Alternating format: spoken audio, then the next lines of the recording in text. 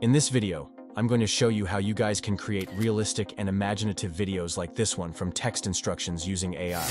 So without any further delay, let's get started with the video. Just take a look at this video.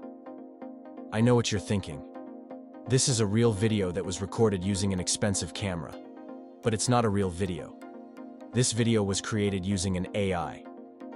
The details of this video are insane. It looks like 100% real video. But in reality, this video is a result of text-to-video AI. How about this Chinese Lunar New Year celebration video with the Chinese dragon? This is the most realistic video ever. You literally cannot tell if this is real or fake. The company that created ChatGPT, which caused the evolution of AI to this world, now has announced that they are launching something called Sora, which allows you to just type a text prompt, and it will give you a 1-minute AI-generated video. I don't know whether this is a good thing or a bad thing, or should we be scared? But it's cool and impressive. Let me show you some of example videos about this. Sora AI.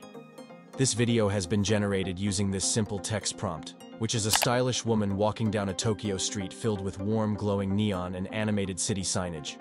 She wears a black leather jacket, a long red dress and black boots, and carries a black purse. She wears sunglasses and red lipstick.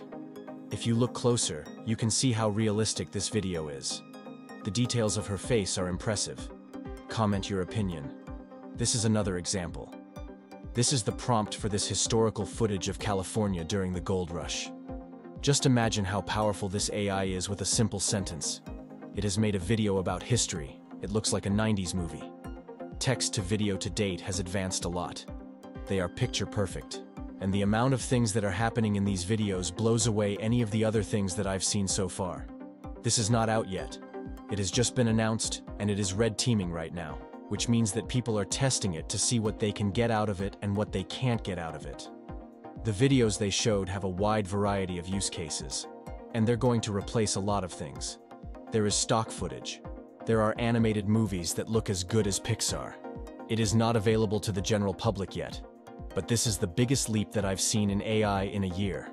This is a massive, massive deal. So within the next few months, I hope they will release this Sora AI to the public. Then we can use this AI to create videos for our YouTube and Instagram journey.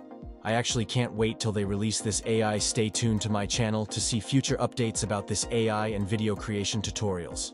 So that's it from this video. And if you guys find this video helpful, like it and subscribe to our channel. I'll see you in the next video.